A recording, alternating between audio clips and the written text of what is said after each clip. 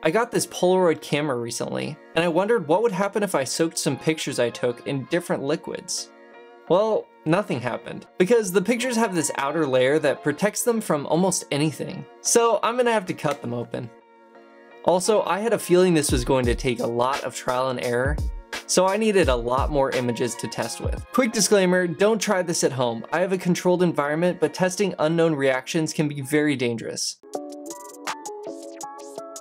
So besides the obvious mistake of not cutting them open to begin with, opening them up was a challenge. I was attempting to keep the Polaroid frame mostly intact, but my initial methods were kinda messy. I also attempted to just cut along the top of the picture so that liquid could get in, but that also didn't work. So reverting to my previous method, another issue was getting the images to cleanly separate. Sometimes the image would get ripped from the plastic, get these weird lines, or both of those would happen. Occasionally it would work just right, but I needed to sort out a more consistent method for this process. Also, hi, this is my new setup that I've been working on. It's still a work in progress and I have some ideas on some decor items I could add, but more on that later. Back to the Polaroids. Another issue I ran into was with evaporation. I originally got some spray bottles and I was doing a lot of tests where I would spray different Polaroids and leave them for long amounts of time. I did get a few results which gave me some hope that this project would work, but most of the liquids evaporated before doing anything. And lastly, there was the bleach. I had been using this bleach in a lot of my experiments up to this point, and I was shocked at how it wasn't doing anything. But it turns out that this bleach had almost completely degraded. I just hadn't realized how long it had been sitting in storage. So I got myself some new bleach to retest a lot of the same experiments.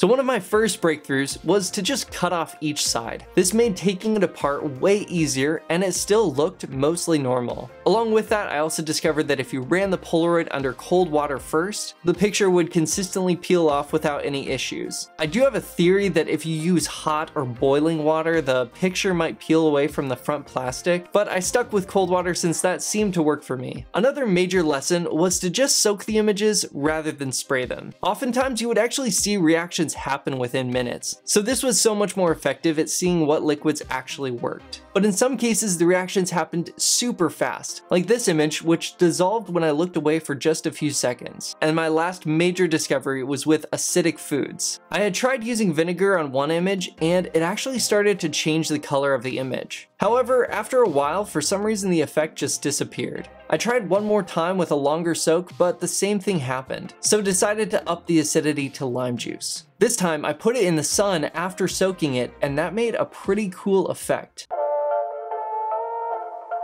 After going through about 40 pictures, I decided to call it on testing because Polaroids are expensive, but I did get some really cool results. This was the result of using just soap and water, and even though it was taken on a sunny day, it makes me think of rain.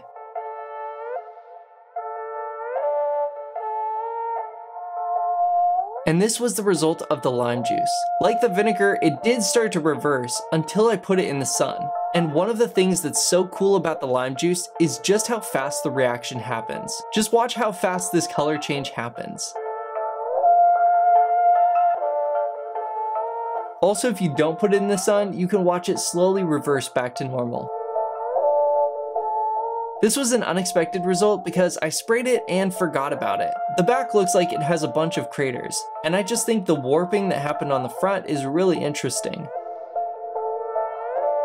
Also, I ended up mounting all of these to plastic so I could protect them while still seeing the details on the back. And here's one of the bleached Polaroids, which I love the look of. The bleach was incredibly powerful and changed the color and texture quite a bit.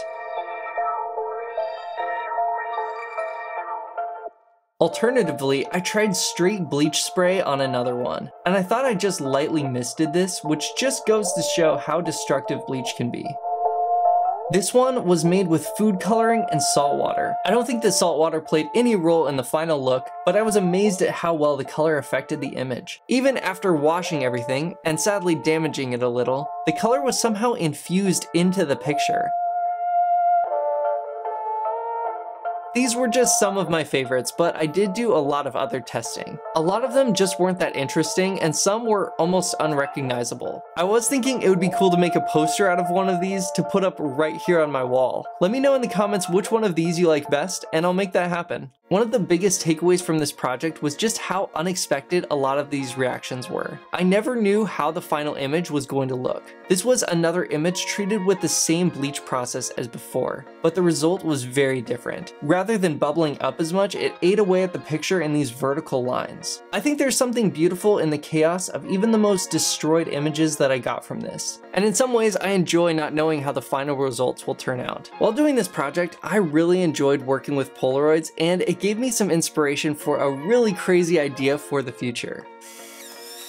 I don't think I have the finances or resources to pull it off right now, or at least in the way that I would want to, but I think if we could get the channel to 100,000 subscribers, it might be within reach. I know that's an ambitious goal, and I don't know how far off that'll be, but I think it would be cool to have something to shoot for. As for this crazy idea, I'm not gonna give away all the details yet, but you'll know more soon enough.